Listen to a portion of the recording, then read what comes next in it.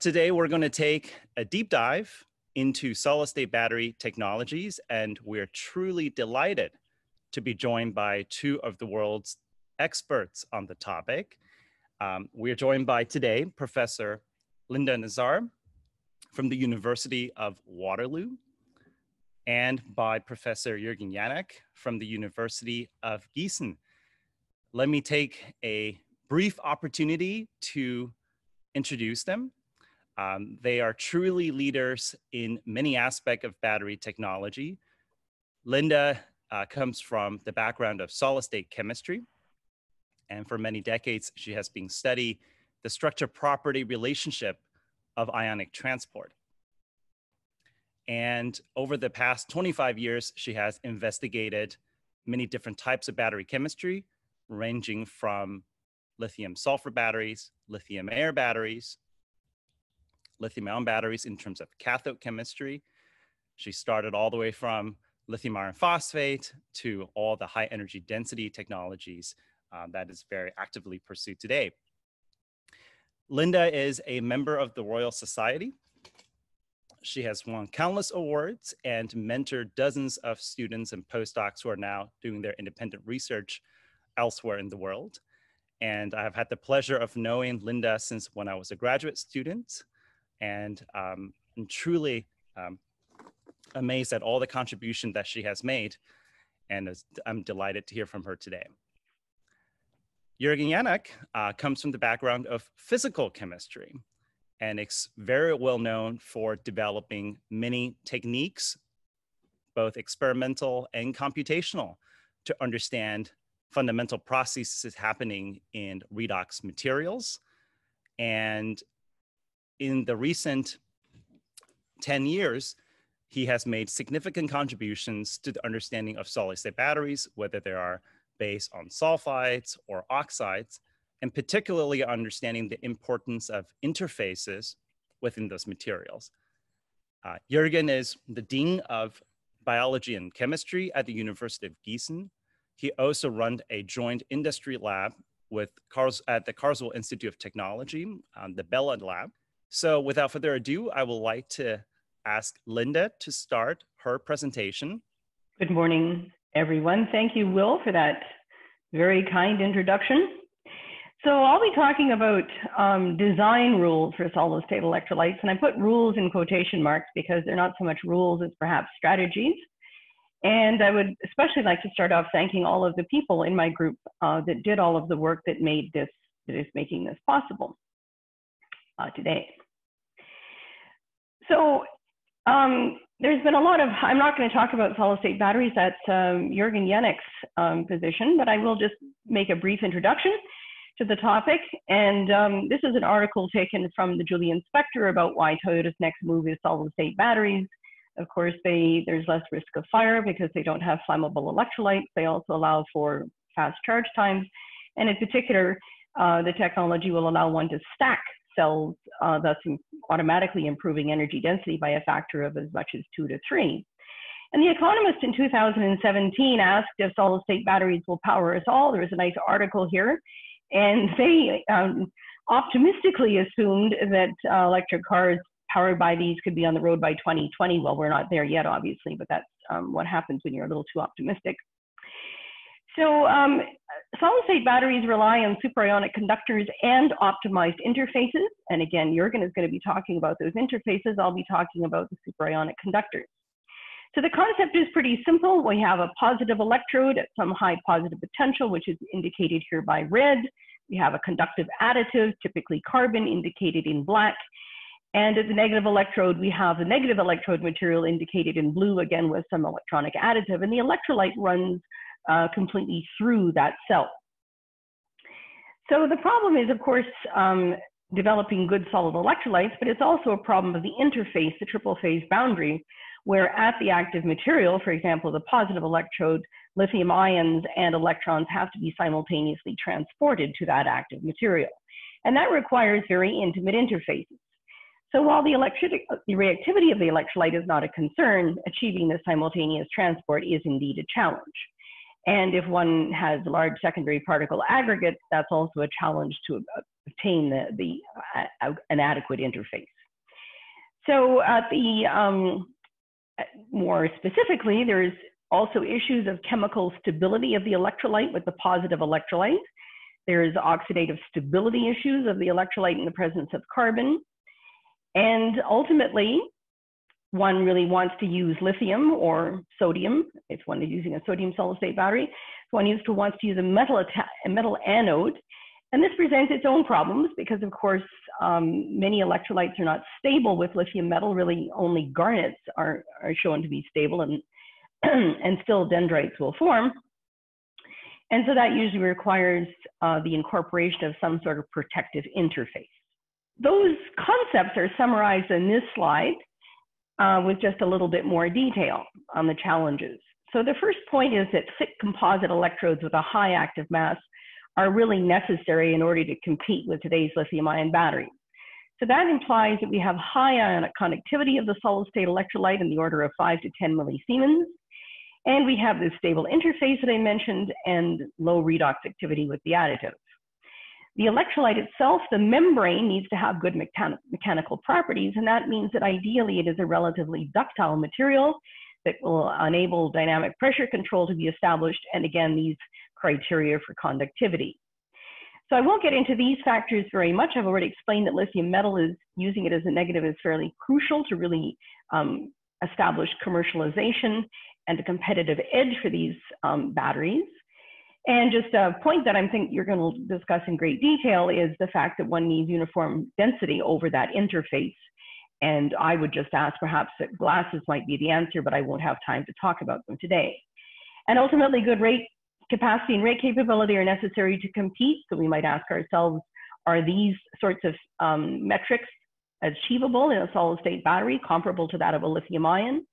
So again, the performance is limited by kinetics, not so much by transport across the interfaces, as I think Jurgen will be telling you. And of course, then we also have to consider the scalability of production of the solid electrolytes. So I won't be talking about polymer electrolytes today, not because they aren't a viable technology. They tend to have conductivities that are a little lower than what are desirable, but we work on the solid inorganic electrolytes. This is just a comparison between oxides and sulfides.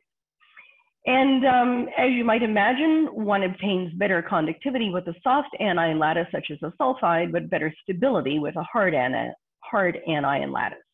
So examples of oxides include garnets, perovskites, nasicon type materials. These are all relatively chemically stable, electrochemically stable at a high voltage. They're compatible, as I said, garnets with metallic lithium, but they do have this unfortunate rigidity, the very high Young's modulus in the order of more than 150 gigapascals. And that makes them non-conformable and rather difficult to process into cells. Okay, so in the case of sulfides, variety of different materials have been examined. These are sensitive to moisture, unlike the oxides. They have high voltage stability limits. They will react with the lithium metal oxide interface, which means that sort of passivating layers are required, but they are relatively ductile with a low Young's modulus in the order of 18 to 25 gigapascals. And then a new player on the block are halides. And so the halides are also somewhat sensitive to moisture. They are encompassed by materials such as Li3MCl, where M tends to be a rare earth, and also halospinols, which I'll mention at the end of my talk. They actually are compatible with most cathode oxides, although they're not stable with metallic lithium, but they enable cathode oxide materials to be used without a protective coating. And they also have the advantage of good ductility. And the topic of today's talk, I'll be sort of going over many of these materials, but I guess one point just to remind you that all of these solid-state electrolytes have total ionic conductivities with negligible electronic conductivity, and effectively that gives a transport number of 1, which offers real advantages over most liquid electrolyte systems, which will not have a transport number of anything close to 1 and often in a vicinity of 0.4 to 0.5. So in order to achieve good solid-state electrolytes, then we need to have a facile conduction pathway for the mobile ions. That means a high number of carriers, a somewhat flattened energy landscape, which I'll be discussing. We need to have disorder in the mobile ion lattice and weak interactions with the framework, another topic of today's talk, and a polarizable anion sublattice, and I'll be talking about the role of anion dynamics. And in fact, I'll pretty much start my talk with that. So the first supraionic sulfide arguably is lithium germanium biophosphate. This was reported by Rio Giocano in 2011, and it really opened up the field. So this is often quaintly known as LGPS because of its formulation. And it's reported to have ion conductivity in the order of 12 millisiemens at room temperature. And so this makes that conductivity comparable to traditional liquid organic electrolytes. And the solid electrolytes are not affected by viscosity at low temperature, which gives them good low temperature performance, at least comparable to liquid electrolytes, if not better. So this is just a diagram from a recent paper by Rio Giocano and Toyota in Nature Energy in 2016. And this is what we call a Rigoni plot of power versus energy. And it compares all solid state batteries with a lot of other different technologies, lithium sulfur, magnesium, lithium air, conventional lithium ion batteries. And you can see that the solid state batteries perform really rather well under these, in this plot, especially at high temperature, but even under room temperature conditions. They show advantages in both terms of power and energy. So this is what's promoting all of the excitement in this area. So a few years ago, when we started looking at these materials, we started working on some sodium ion batteries, and we were aiming to find a sodium analog to LGPS. And we discovered this material, which is not isostructural to LGPS, but it actually serves as an excellent model. And I'll be using it as a framework to talk about anion dynamics. So its formulation is Na11SN2PS12. So you see the similarity in composition with the LGPS, but as I said, it's a new crystal family. And it has ordered PS4 and SN4 tetrahedra shown here in teal and in cobalt blue. And it has channels which contain different sodium ions. There's actually six sodium ion sites in this material. And these form channels that run along the C-axis and also along the A and the B axis. So it's a three-dimensionally conductive material. You can see that these channels are formed by face-sharing octahedra of the sodium that run in all of those three directions. And here's a better depiction of that along the A axis, where you can see that this is the window, the triangular window through which the sodium ions pass. There's also an additional site, which we call the sodium 6 site, which is a cubic site. It's not so important. So the point here is that the sodium 1 and sodium 2 positions are partly occupied. These are the ones depicted in sort of a light rose color, whereas the other three sodium sites in the lattice are about 95% occupied. So we have a occupied, partially occupied, occupied, partially occupied, alternating type of system or arrangement, motif in the lattice, which gives rise to good conductivity, in part because we lower the energy for defect formation because of these partial vacancies. The structure is reported by us in EES in 2018, and at about the same time, or just very shortly thereafter, by Stephanie Damon and Bernard Rolling's group. So we carried out AMID, ab initio molecular dynamic studies to understand sodium transport in this material. And you can see this is the sodium ion probability density. You can see that there's isotropic conduction as shown by this probability density in all three dimensions. And you can furthermore see that the experimental conductivity of 1.4 millisiemens is in very good agreement with that predicted by the AMID theory, which is 2.4 millisiemens. And similarly, the activation energy by theory of 0.2 electron volts is very similar to what we obtain, which is about 0.24 electron volts from experiment. So this is, as I said, a three-dimensional superionic conductor, and the diffusion coefficient that we obtain from AMID is about 2 × 10⁻⁸ centimeters squared per second at 300 Kelvin, in all three crystallographic directions. And that makes it somewhat similar, or very similar, I should say, to LGPS, but just in the LGPS in the basal plane. So one of the, as we started to look for other analogs to this system, one of the materials we discovered was the antimony analog, which is shown here. It was reported in Chemistry Materials about the same time. And we expected this to have better conductivity because of its larger cell volume, because of its larger cell volume. I have those numbers switched compared to the phosphorus. So this actually, this has the smaller cell volume, this has the larger cell volume, so you have to switch those numbers. So the point here is that the conductivity is about half that of the phosphorus analog, and the activation energy is much higher than that of the phosphorus analog. And this is also borne out by our theoretical calculations, where you can see that either the sulfide or the selenide have a lower activation energy of about 0.25 compared to that of the antimony analog. And the reason for this is actually shown in these maps. So these are maps obtained from neutron diffraction data. These are called, this is derived from the maximum entropy method, often abbreviated as MEM. And so this is effectively a map of the nuclear density. It's obtained from extracting the structure factors from the neutron diffraction data itself. And so what you see here for the phosphorus analog is the nuclear density for example, for the sulfur around the PS4 groups.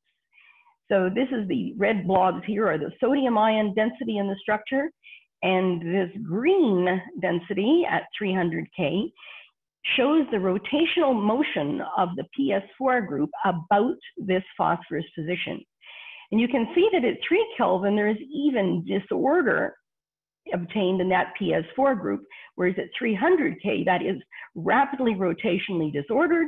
And this is also true, of course, at 450 K. So we see this rotation at 300, whereas in the antimony analog, there is no motion whatsoever at 3 Kelvin, at 3 Kelvin, whereas at 300 K, there is only some disorder, but not actual rotation. So this provides, this is a real contrast between these materials, which we wanted to look into in greater detail, and that's shown on the next slide.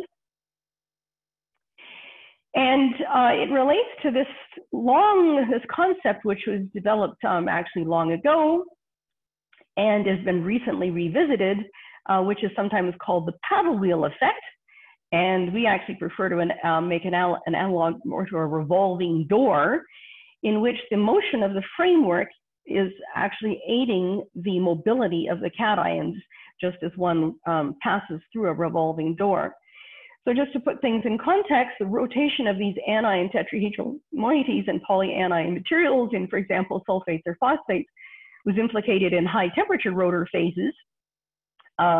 These individuals, Martin Jansen in particular, did a lot of work in this, Lundquist as well. So they were implicated in high temperature plastic phase of the sodium phosphate at 600 and in lithium sulfate, and quasi-electron neutron scattering confirmed this reorientational motion at 600 K in work reported by Jansen et al. And more recently, other using AMID and other complicated, sophisticated techniques, I should say, have looked at other polyanions such as the clozoboranes and also the borohydrides, Na3OBH4. So these are fairly recent reports. But it's hard to get direct proof for this coupling between the anion motion and the cation motion. And that's what I'll be talking about a little bit more today. So so coupled with the MEMS, which I already showed you, this is the rotation of this PS4 group. So coupled with the MEMS, we carried out these AMID simulations at a variety of different temperatures, and we're actually able to see the onset of this paddle wheel effect. So this is just a snapshot, a 1 picosecond snapshot that shows that as this polyanion is rotating, the sodium is moving from one position to another in the lattice. And so these two processes are coupled. If one pauses or one artificially pauses the motion, the activation energy for that transport, the energy barrier, goes up, increases to 0.36 electron volts, whereas without constraints, it is significantly lower of about 0.2 electron volts. Now this is a little bit of an artificial imposition upon the calculation, but still it shows the point of of the importance of the polyanion rotation to lowering that activation barrier for transport. And the reason for why that activation barrier is lowered is observed when one actually looks at the structure. This again is in the picture that I showed you before of the transport along these one-dimensional chains. And the point is that as this polyanion, in this case the PS4, rotates, because it is edge bonded to these sodium octahedra in the lattice, it literally turns and opens up that window for transport in a transient way. So shown here is the antimony in blue and the phosphorus in pink. And you can see that that window opens up as the polyanion rotates for the phosphorus compound, but it does not open up for the antimony because there is no polyanion rotation.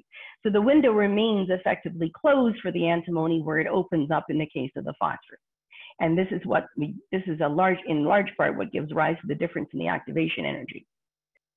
And so one can summarize this by saying that the anion rotation flattens the energy landscape for the cation transport through the structure, and as I said, lowers that barrier. We have also looked at this effect in lithium-ion conductors. Specifically, we've compared beta Li3PS4, which is a superionic conductor, but only at 200 degrees, because the room temperature phase, which is the gamma form, is a very, very poor conductor. So it undergoes a phase transition at around 200 degrees or 250 in order to get to the beta form. We've been able to stabilize a version of this structure at room temperature, which has an equivalent roughly 1 millisiemens per centimeter conductivity. This is obtained by incorporating lithium into the structure and adding silicon to replace some of the phosphorus. So we're adding lithium and silicon into this lattice, and that has the effect of effectively splitting the lithium sites. And so the lithium sites in the beta Li3PS4 structure, each lithium site splits into 2 different sites, and that is equivalent to effectively increasing the atomic displacement parameter by a large factor. So all of the lithium sites are split by 1 angstrom, which is equivalent to effectively increasing the atomic displacement parameter. And this increases the lattice considerably, the lattice volume, and it stabilizes this effectively beta Li3PS4 type structure. So this is an entropically stabilized lattice with a geometrically frustrated landscape. And you can see in the gamma form, which is of Li3PS4, which is a very, very poor conductor, 10 to the minus 7 Siemens per centimeter room temperature. There is the MEMS map here show that there is absolutely no rotation whatsoever, whereas you can see that rotation in the high temperature, the so-called beta phase.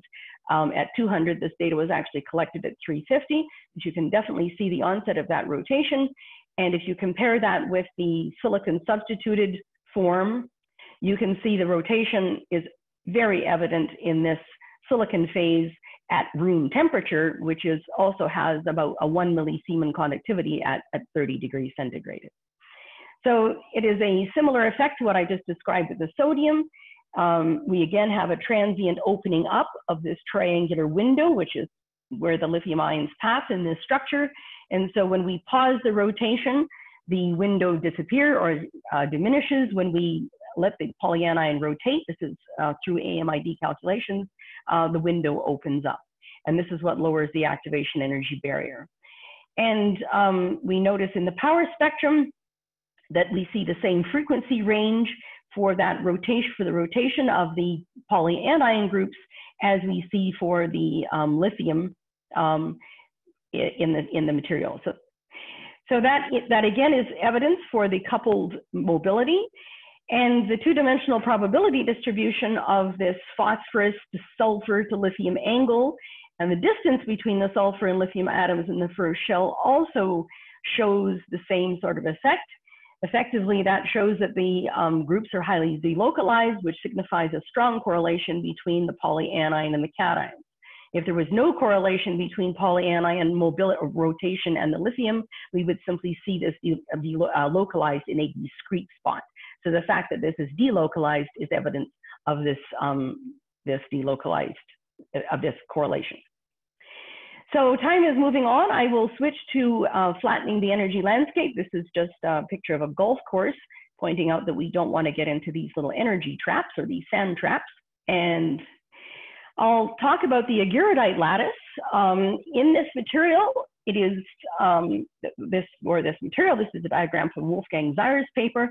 You can see the polyanion tetrahedra, the PS4 groups in this structure with these Frank-Caspar tetrahedra in which the lithium ions reside in all four corners of the cubic structure. And these Frank-Caspar polyhedra have usually two different lithium sites called a 24G and 48H site.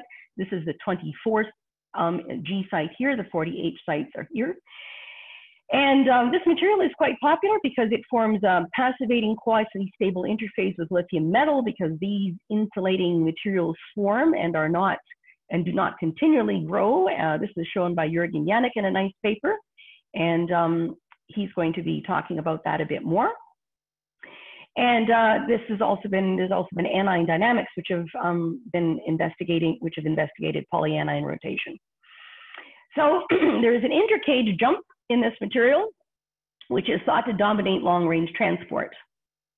So disorder on either of these two sites will determine the ion conductivity. And if we have iodine in the lattice, though the iodine is localized on the 4A site, whereas sulfur is on the 4C site, whereas in the case of chlorine and bromine, there's delocalization over those two sites, and that gives rise to very high conductivity. So my grad student Lidong Zhou discovered that we could make highly conductive iodides using the antimonide version of this material, and these have conductivity upwards of 10 millisiemens per centimeter. This shows the diffraction patterns of the antimony, the germanium, and the tin analog, the silicon, germanium, and tin analogs, and the superionic conductivity is shown here as high as almost 15 millisiemens for this particular composition. And so the point is that when we substitute antimony with the smallest aleovalent dopant, which is silicon, that gives rise to the highest lithium content, as you can see here, and that gives rise to the highest conductivity. And grain boundary effects are important. This just shows some impedance data where we can separate the bulk from the grain boundary. So in fact, there is considerable grain boundary effects.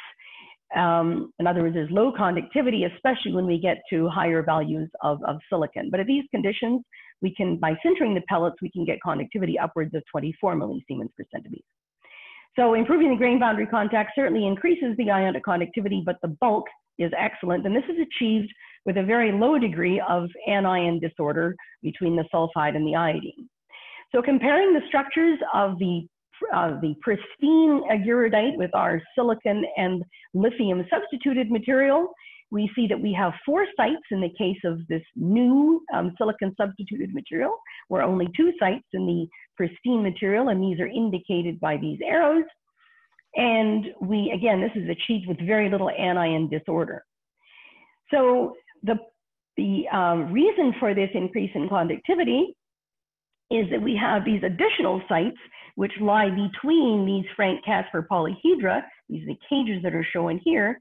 And so whereas we would normally have these jumps within the Frank-Caspar polyhedra and also some intercage jumps, the addition of these new sites through a phase-sharing tetrahedra, it's a little hard to see, enable this initial pathway. And so this allows a concerted ion migration path to take place because we populated effectively these high energy interstitial sites. And this activates a concerted ion migration, which was reported by Yifei Mo, also by Gerhard Cedar, and lowers this activation energy for lithium ion diffusion. So we've also looked just briefly at symmetric cells of this electrolyte together with lithium. And we were able to achieve current densities upwards of 0.6 milliamps per square centimeter over as much as 1,000 cycles. So this again indicates we have a quasi-stable interface formed between this agurodite iodide and the lithium, likely due to the formation of lithium iodide and perhaps some lithium antimony phases. And Jurgen Janek will be talking more about those interfaces in the next talk. So I'll just end off on some halide materials. Also an agurodite, starting from this chloroagurodite. the different strategy here is to increase the halide concentration in this lattice, which actually increases vacancy. So whereas in the case of the antimonides, we have a lithium-rich agurodite, in this case, we have a lithium-poor agurodite. Again, as I said, it creates vacancies on the lithium sites, about 10%, and it makes the material chlorine-rich. And you can see that the chlorine distributes on both sites, the 4A and the 4C. So we're not really increasing the anion disorder, we're simply putting more halide into the lattice. And so the activation energy drops as we add the halide, and the conductivity dramatically increases. So we are at about conductivity of about 9.4 for the highest chlorine concentration that we can achieve, which is the chlorine 1.5 phase, and that goes up to about 12 millisiemens for sintered pellets. And so this value of 12 is between the highest conductivity of the LGPS phases, either this material or this material, which are reported in that Nature Energy 2016 paper that I referred to earlier.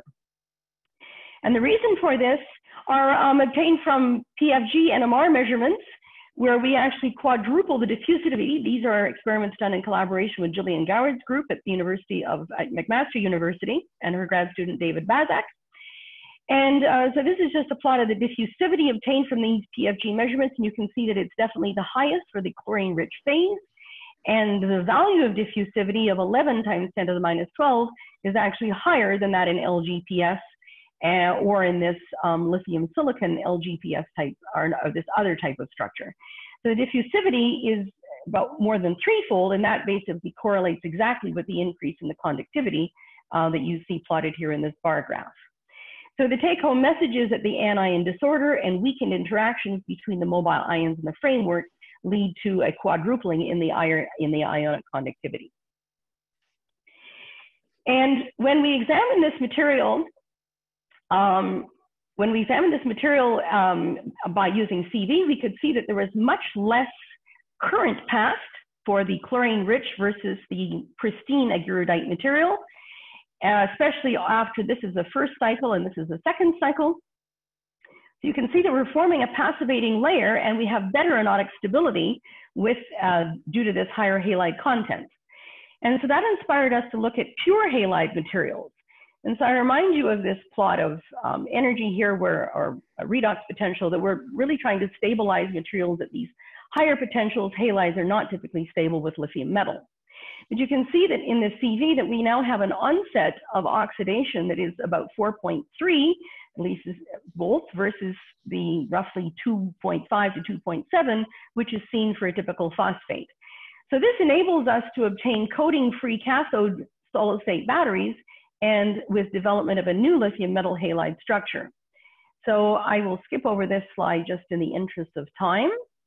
The point is that we're trying to develop not only solid electrolytes, but also coating materials which can have advantages over things such as lithium niobate, which are difficult to control the quality of as one puts coatings on cathode materials. So lithium metal chlorides are a relatively new player in the field. They were actually investigated in 1997, 1992. And Andy Sun came up with some nice work on the lithium indium chlorides at about the same time that we published work.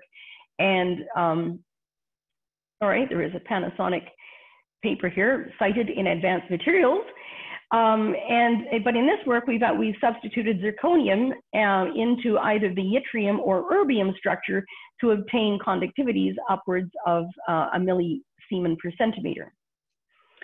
So these materials, this just shows that they're basically isostructural in the case of yttrium and erbium. This shows X equals 0, in other words, the pure yttrium. This shows the zirconium substitution. And you can see that there's a change in phase as we add the zirconium to this lattice, and that is concurrent with an increase in the conductivity up to about 1.4 millisiemens at the highest levels of X of about 0.4 to 0.5, in other words, zirconium concentration. And these are accompanied by a very low electronic conductivity of in the order of 10 to the minus 10.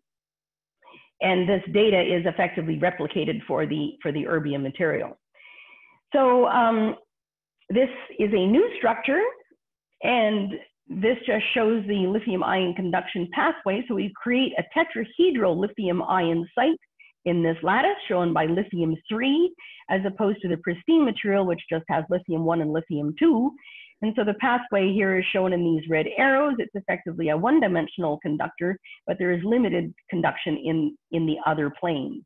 And so this is a bond valence energy landscape map, or energy plot, and you can see this lowered energy barrier for conduction compared to that between lithium-1 and lithium-2, which is upwards of 0.6. So this lower energy pathway is what enables its conductivity of about more than 1 millisiemens to be obtained. And we then looked at this material with lithium cobalt oxide as a positive electrode. This shows the data for the erbium and for the yttrium. And you can see that, especially in the case of the yttrium, we're able to obtain rather good performance, electrochemical performance, with as little as 15% of the electrolyte. And especially you can see that in the impedance data, the EIS, we have reduced charge transfer for the halide compared to a solid electrolyte where we're using just lithium phosphate, and that's less than 1/20. So that's we've really decreased that interfacial impedance dramatically in the cell. I might add that what we're comparing here is the cobalt oxide with either the halide in the cathode or the lithium cobalt oxide with the lithium Li3PS4 in the cathode. In both cases, we're just using Li3PS4 as the membrane in the cell. So at rates of 0.5 C and 4.3 volt window, we're able to obtain stable cycling capacity. And we've since translated this to a new lithium disordered halo spinel, which is, I think, the first in its class. The structure is shown here on the left. Again, conductivities of on the order of 1.5 millisiemens, activation energy similar, about 0.3. And this shows the data for NMC 622 and for a high nickel NMC material, NMC 85 concentration of nickel. And in this case, we can actually cycle all the way up to 4.6 volts with reasonable stability over 70 cycles. In the case of the high nickel material, we're able to obtain capacities upwards of about 200 milliamp hours per gram, again over roughly 70 cycles. And this is in the window up to 4.5 volts. So even though these electrolytes have a thermodynamic stability window that seems to be about 4.3, clearly there's some kinetic stabilization that enables to take us up to 4.5 or 4.6 volts. So with that, and 2 minutes left to go in my 35 minutes, I'll just briefly summarize by saying that we have some new descriptors established. I would remind the audience of the need for high ionic conductivity to obtain high current densities. The issue with lithium metal does need to be addressed.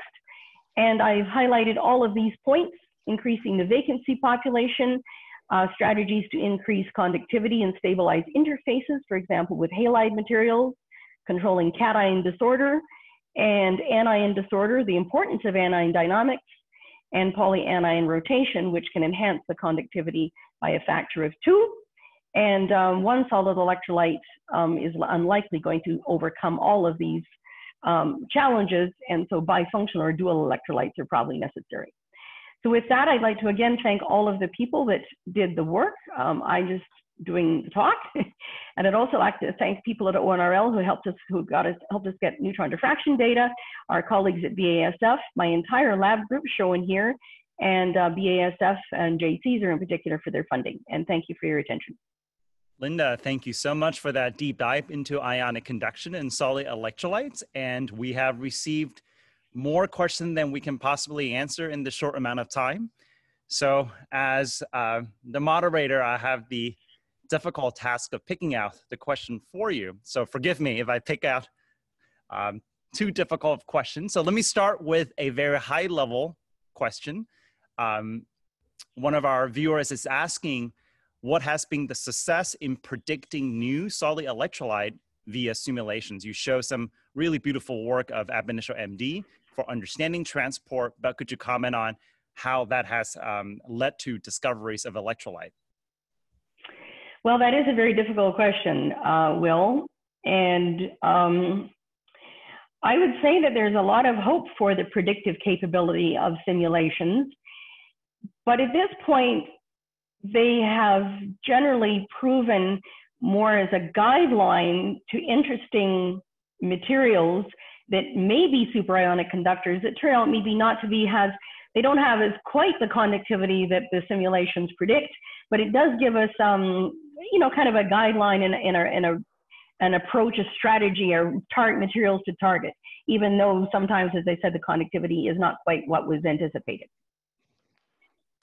Thank you, Linda. And the next set of questions concern the first part of your talk on the rotation and hopping coupling. So the first question is, can you expand upon the role of rotation on phase stability relative to ionic conductivity? I think you showed a quick 2 figures on this. So the question is on the role of rotation to phase stability.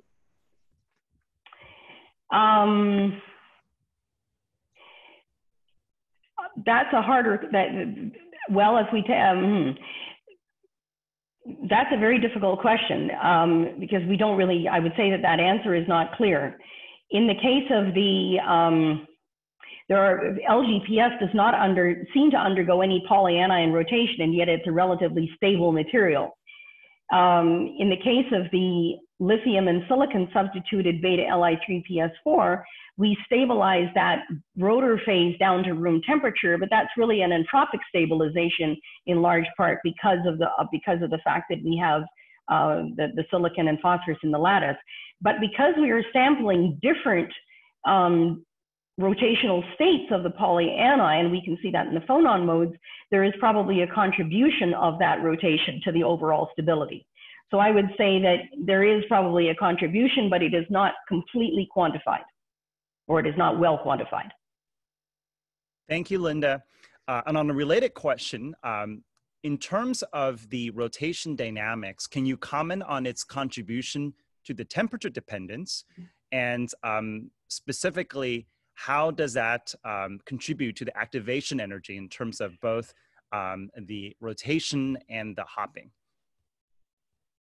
So you're asking if the rotational dynamics contribute to the temperature dependence. Effectively, as things rotate faster, does that help? Does that aid the conduction?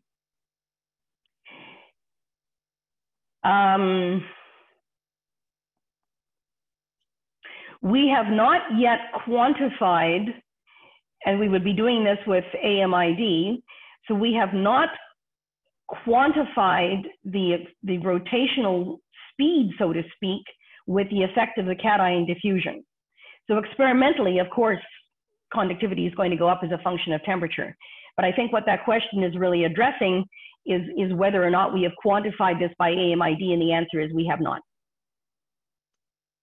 Okay, I'm being told we are almost running out of time, but I will squeeze in one last question. Your talks discuss a lot of the dynamics in terms of the hopping contribution and to the conductivity, but can you also talk about the effect of carrier concentration? So in terms of the amount of disorder, and what type of dependence do you see of the ionic conductivity on the amount of disorder in the standard ionic conduction picture? Well, of course, carrier concentration is extremely important. If only a portion of the lattice is involved in that conductivity, then in the conduction mechanism, you don't end up with a very good conductor. So the whole approach of disordering lions in the lattice over many different sites, for example, in the antimony agarudite, is to do just that, to increase the carrier concentration so we invoke a larger number of participatory ions in the process. And in the case of the halides, we actually see a situation where, again, by increasing that, by generating new sites for lithium population and invoking those ions in the pathway, we increase the carrier concentration, even though in that case, some of the lithium ions are immobile and they just form an immobile framework. So the short story is really important. Thank you, Linda. And for our viewers, the many who we could not address the questions, we apologize, but I'm sure Linda will be happy to answer your questions by email if you reach out to her.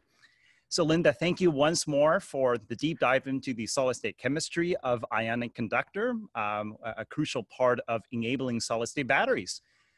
Here at Stanford, we're very concerned about all aspects of technology translation, being in Silicon Valley.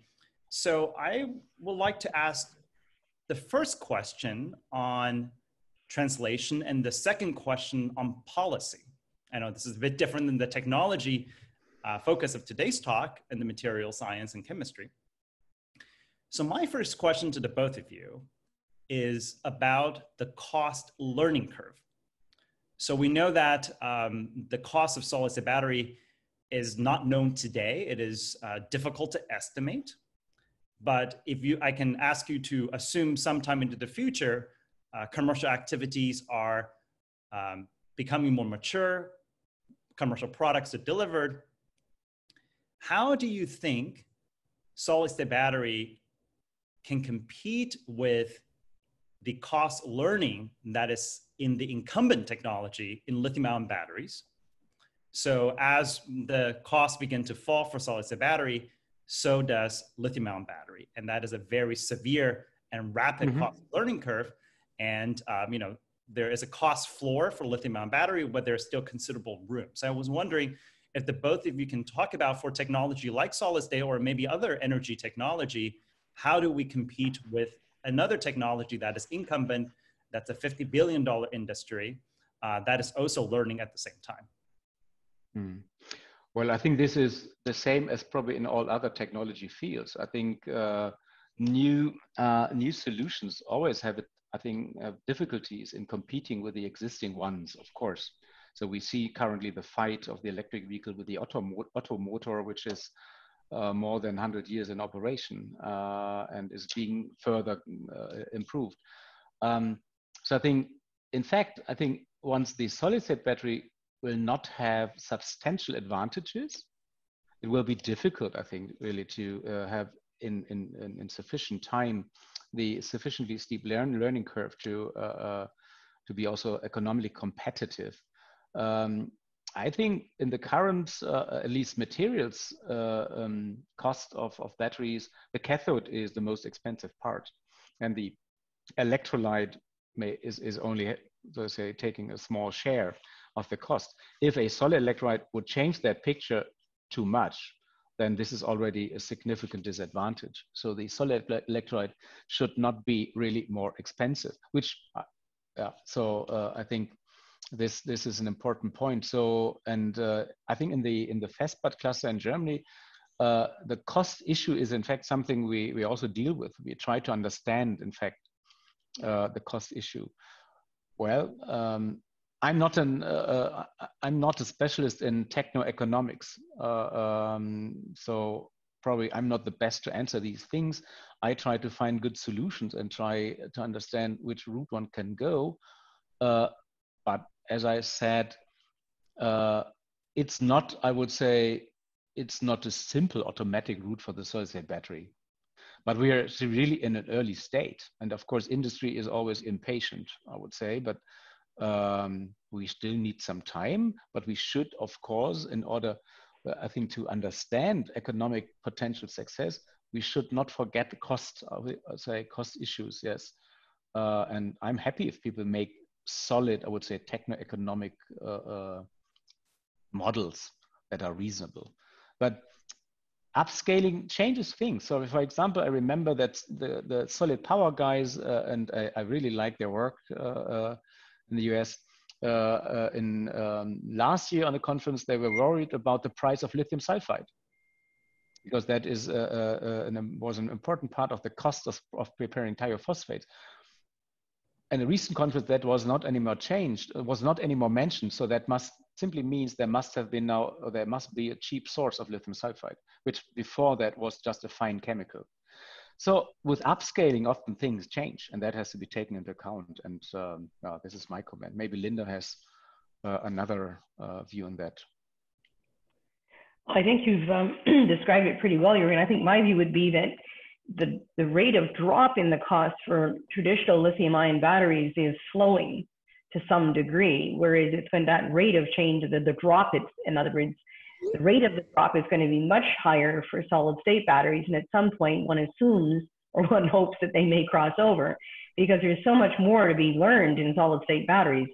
And indeed, upscaling of the solid electrolytes is very important. And I think we're not at the stage yet of even having defined the ideal solid state electrolyte. So I see that coming down, that the drop in costs, especially with processing costs, coming down very rapidly, whereas I think we're coming down in lithium ion, but at a much more gentle level now, sort of scaling out. So I think that would be my only additional comment to what Jurgen has said. Linda and Jurgen, thank you for painting this cautiously optimistic picture, of course, highlighting the role of chemistry behind all that. In the few remaining minutes, I thought I would turn your attention to the policy side of things. Mm-hmm. And I'm sure there is not a single participant here and our viewers that are free from the pandemic. And we have seen some very encouraging and exciting reports where the response to the pandemic is also being coupled to the response to issues of energy and sustainability. The European Union, for example, has announced major initiatives in this area, as many other countries. I was wondering if the both of you can talk about looking forward, what would be your recommendation to the policymakers, how the two can be coupled in a way to accelerate the recovery and also our advances for clean energy? So maybe now Linda may start. That's because it's a more difficult question, Jurgen. Well, you know, as Mark Kearney has said, you know, eventually COVID will be controlled, but climate change remains the real pandemic that's on the horizon, and so to speak. So in terms of establishing sustainability for the future, there is obviously no question amongst policymakers, I think, and scientists alike, that electrochemical energy storage is part of that solution. And that is ever going to be more important, whether we're in a day and age of COVID or not. I mean, I would say, in fact, perhaps even increasingly more so. We're going to have to think about, obviously things are going to change, at least in the short term and perhaps in the long term. But in any case, energy policy and sustainable energy policy has to be part of the solution. That goes without question. So I don't know if Jurgen has things to add. Yeah, maybe what comes to my mind is simply that, yeah. Sorry, did I answer your question, Will, or were you after something else? No, this is great. Linda, thank you for sharing. Jurgen? Yeah, I think what comes to my mind is, first of all, that I think that it may look that the COVID, let's say, period helps. But I think on the other hand, I think at least in Europe, we have this very strong trend towards public transportation and even discussion for free public transportation to, I would say, reduce individual transportation that, of course, is worth with respect to carbon dioxide or the carbon footprint. And I think the COVID period, of course, is a strike back because people have the tendency for more individual transportation. So I think in Europe, we see, maybe even in the US, we see more bikers, e-bikers. And so I think that's not very supportive. So I think the trend of more public transportation, electric buses, I think is a big wave coming with, interestingly, solid state batteries entering into that with polymer electrolytes. I think it's not so simple with the COVID. It looks as if that helps to advance alternative things, but partly it also leads to strike backs, I think. Jurgen, do you get a sense within the EU that there is an injection of funds and resources as a way to restart the economy specifically for technology like batteries and future technology like solid state batteries? Yeah, absolutely. This is the case. I think these big programs that are currently being advanced, I think Europe as such,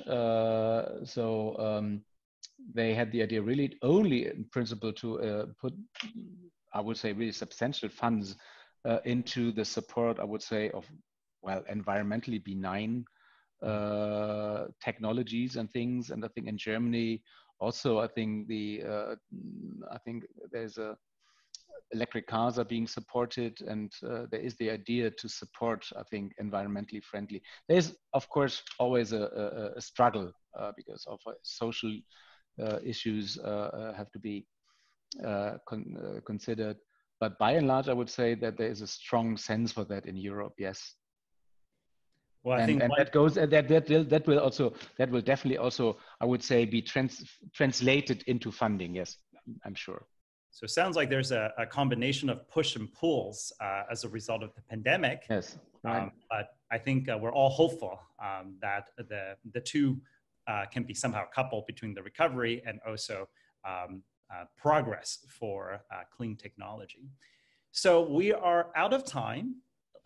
Linda and Jurgen, I'd like to thank you once more for joining us from Canada to Germany and to entertain our viewers with exciting results, a 6-course meal, and it's been really a wonderful journey for the past hour and a half. So thank you both very much. So just a quick announcement, we will have our next symposium also on Friday, June 12th, the same time, 7 a.m. Pacific. And we will be joined by Professor Claire Gray from the University of Cambridge, and also Professor Gerrit Sater from the University of California, Berkeley. And they will continue on our excellent theme so far of understanding materials and chemistry for energy storage technology. And on that note, I'd like to thank everyone again for participating, and we hope to see you on June 12th. Thank you very much.